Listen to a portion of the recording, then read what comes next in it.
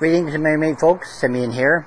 I want to do this video on something that we as witches classify as hidden in plain sight. Now, I hate to coin the term that a very famous author sort of quoted, but muggles. We have sort of got to try and keep our existence hidden in plain sight so that it's not obvious to the naked eye. Other paganists know and can tell who other paganists are just by sheer nature of the way that we operate and we exist in our belief systems and that type of thing. For them, we stand out like an apple in an orchard of oranges. Anyway, hidden in plain sight. There are certain things that we do as witches to hide ourselves away so that we're not discovered. One of the many things that we do is hide our craft in household objects or in curios that we happen to stumble on in flea markets, or we happen to buy on Amazon.ca or Amazon.com. But these trinkets we keep on our shelves have a secondary purpose. Just as a side vent, one of the things that you will find about paganists and witches in general, we repurpose everything. And I do mean everything. We leave no stone unturned, so to speak. Now, a find that I found at a flea market, and the seller didn't know what they had, but I bought it for 50 cents. On the open market, it is probably worth close to between 200 and 300 bucks. It is a ebony, a dark ebony container. Hand sculptured, Inuit by design, Eskimo by design. But the outside perimeter all the way around is sculptured, and the lid is sculptured. Now I'll bring it a little bit closer so you can see it here. Can you see the sculpturing on that lid? Okay, that's the lid. Now, let's see if we can hold the side up a little bit.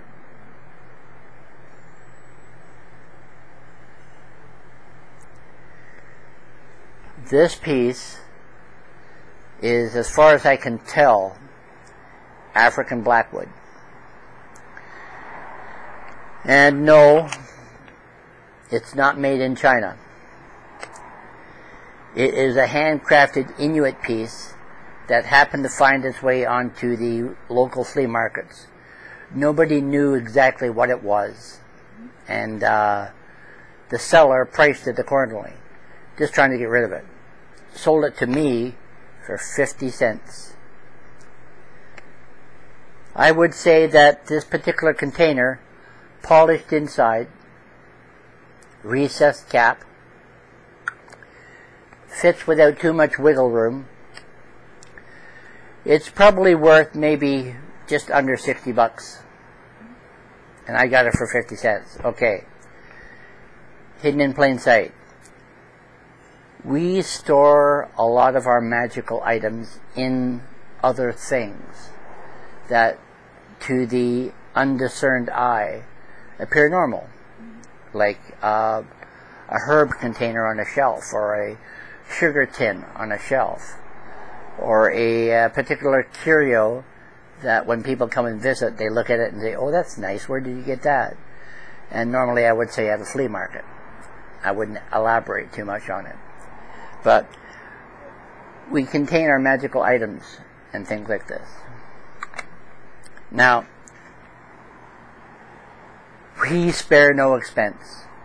Witches are not the most financially abundant of creatures on the planet. So we make use of whatever we can to store our objects in plain sight. Good example is for some of my lotions and potions and oils, my goddess oil, because my goddess is a dark goddess, I choose a skull theme. Now, check that out.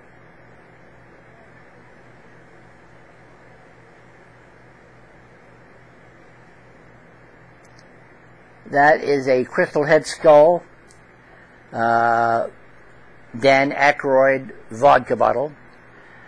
Now I will hide limitless potions in there, and because it has enough of a lip on the top, I can slide it into a slot and it'll stay there. I can label it on the bottom, but I don't want to deface the front, the skull actual head. But we can put things like essential oils and things like this. We can put moon waters and solar waters and things like this. What else can we put in? Herbal alcohol-based tinctures we can put in this.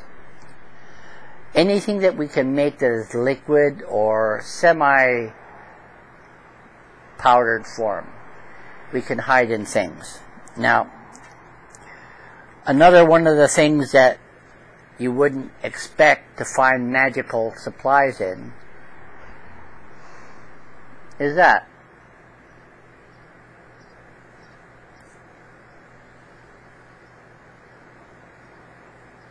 A contact eye drop solution container.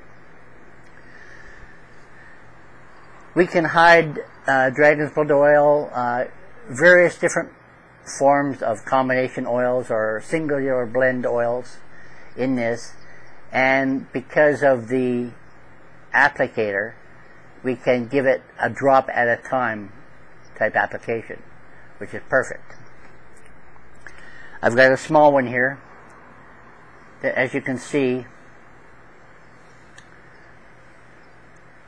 has a little bit of a big shoulder to it, okay, which means it can be slidden into a slot and let hang. And because I've taken the labels off, you can put any label on that you want. Now another thing is this. 10 points. If you can figure out what that actually is. I'll hold it close so you can take a look at it.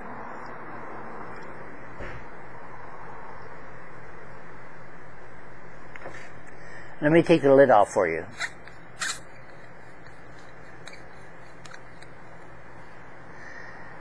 There used to be a ball on the top of that, and it would be a roll-on. But I took the ball out, and I'm just using it as a container. But you can hide incense in there, herbs in there, pretty much anything you can think of. Alright. That is a lip roll-on for fragrance, for gloss, that type of thing. Alright, what else have I got here? Ah, okay. This one here is a little dented, but what it is a credit card holder or a business card holder. I've taken the slots that were out that you would normally put a business card in and just left the cavity in here for anything you want. Now if you're going to hold herbs in here, I would strongly recommend that you add the herbs to a small little tiny micro Ziploc bag, fold it up and place it in here. Now something that I haven't been able to find yet, but I do have it on hand here, is the ultimate in repurposing. Now, you can look it up, you can Google it, but it is called a BEEP lighter. B-E-E-P lighter. It's butane, it's refillable, but they have a tendency of failing. So what I normally do is, once they finally fail for the last time, there's a little set screw in the bottom. I undo the set screw, take out the innards.